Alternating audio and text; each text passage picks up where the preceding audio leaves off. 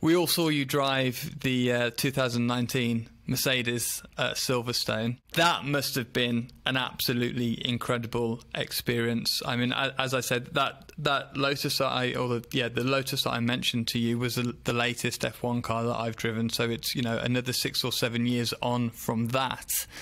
How big was the difference? Obviously, the cars have moved on in terms of downforce and mechanical grip. But in terms of the systems and the kind of suspension, I know they've got some fairly trick suspension nowadays. How did all of that feel? It was an extraordinary car, absolutely extraordinary. You know, the previous car I'd driven was the 2017 Williams, which was, you know, a decent car. They finished 5th in the World Championship that year, had a couple of podiums. So the 2017 Williams was a decent car and was a hybrid, of course. But the Merc was just on another planet. You know, it's just impossible to fault it, really. It's just everything. In some ways, though, I came away from that thinking, my God, that is by far the best car I've ever driven, by a long, long way, which is, I guess, logical, because that time it was the most current car. I mean, I drove the car on a Thursday, and on the Friday left to go to Suzuka for Lewis to drive it the following weekend. So, you know, it was the car. Yeah, it was his wow. race chassis for the last few races. So yeah, okay. You know, and it obviously won the championship. So, but I also came away from it thinking it's a little bit too easy for what F1 I believe should be. When you look at it at a macro level, and again, I accept. Yeah. I was driving the best car on the grid, and if you drove something further down, it's probably not as easy. But I remember driving the 2004 Williams, the Montoya car with the BMW engine. And to me, that is still the peak of Formula One performance. You know, 605 kilos as opposed to 745, which is a huge amount of weight. You know, that's 6-7 seconds of lap time just in weight. Can you feel it? Oh, absolutely. You know, the modern F1 cars, they're closer to a sports car in terms of the weight than they are, you know, compared to what they used to be.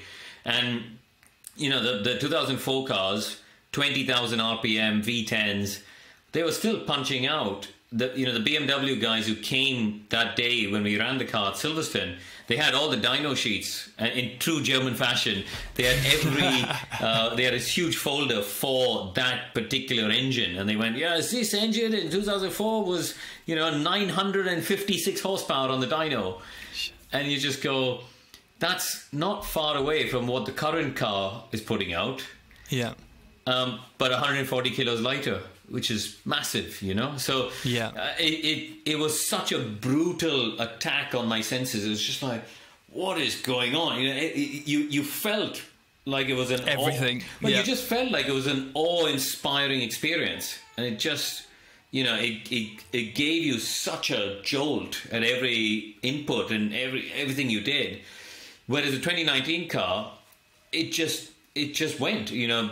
If I wanted to turn and go here, you just turned a bit more and it just went. And it was almost too good, I think. Yes. And you can understand why drivers can get out of F2, get into F1 and be on the pace relatively quickly. Whereas I think in that era, I read, you know, a comment from Alonso last week as well, saying the same thing. You know, that era of 2003, 4, 5, you know, he believed was the peak of F1 performance. And I fully agree. I think they were so difficult, but then it separated the drivers much more.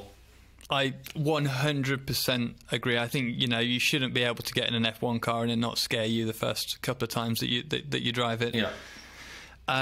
And, you know, I don't know because I've not driven these latest generation cars, but they do look like when you say it's easy, Karun, to drive, or, you know, easier to drive, let's not, you know, they're still very fast. Is it the feeling that they give you? Are they really supple? Is the window driving it on the limit bigger? Is that why they look so refined when they're turning the cars into the corner and everything's just perfect? It's just downforce, Scott. You know, the cars are so big now. The footprint of the tire is so big, and the square area of the floor and the wings and the bodywork is so big, and, you know, the aero level is so refined. just the level of downforce they're putting out is extraordinary. But it's too much, you know, and it's been to the detriment of racing, which is why I really hope in 22 the step they're talking about, taking off all this downforce, is going to work, because, you know, the cars have just got way too much grip. When you watch the onboard, you know, you watch an onboard of Michael Schumacher or Alonso or Kimi from 2003-4, and even Jensen. I think there's an onboard from Imola, Jensen's pole lap in 2004, and Jensen is the smoothest driver since Alain Prost that you can watch. And you go and you watch it and you go, wow, he is on it. Like, it looks like an accident waiting to happen at every corner. It's just brilliant to watch, and you feel this buzz watching it. Whereas you watch a Lewis lap from now, and it's extraordinary. I mean, the guy is unbelievably good and unbelievably talented, but it doesn't give you that same buzz in your stomach where you think, God, he's about to have an accident here. It looks like it's on rails. The whole thing it's on rails. And I think that, you know, we need to go back to that a little bit more, of having the cars just a bit edgier.